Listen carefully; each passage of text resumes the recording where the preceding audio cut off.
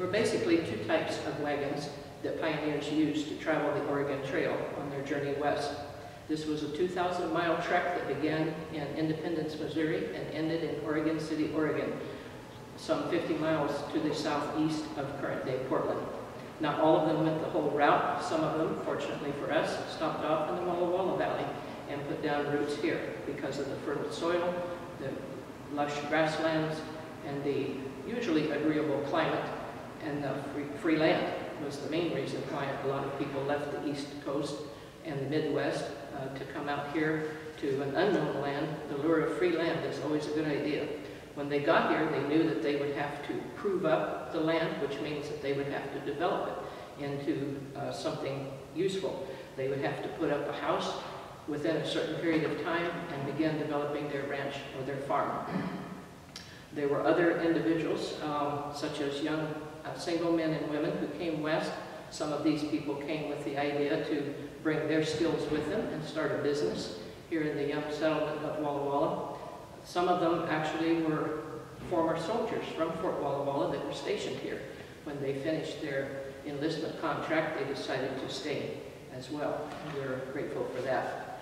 And there were others who just wanted an adventure, and what a place to come if you need something new to do. Let's look at a few features of this type of wagon. This is considered a prairie schooner as opposed to a Conestoga wagon, which is usually much bigger and has the slanted sides to make it look more like a boat, but this is a prairie schooner.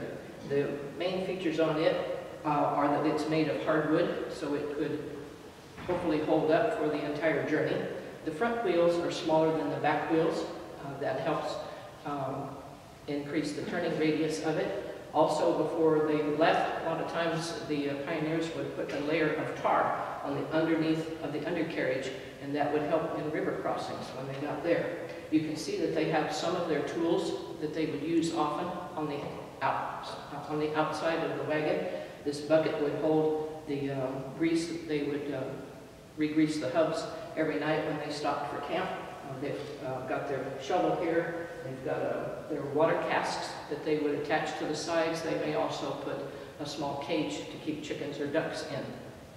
They would basically have to carry everything that they were going to need for their new home in the West. However, when they reached the Rocky Mountains, a lot of those things had to be left behind because the mountains were too steep and too difficult for their animals to pull. Now, most of the animals that were used to pull a wagon like this would have been a team of mules because they're a little bit sturdier, have a little bit more endurance than horses. They're not as picky about what they eat, and they can go a little bit longer without water if necessary. Some people used oxen, but they didn't do really well in the mountainous areas. So mules were usually the preferred animals to pull these wagons.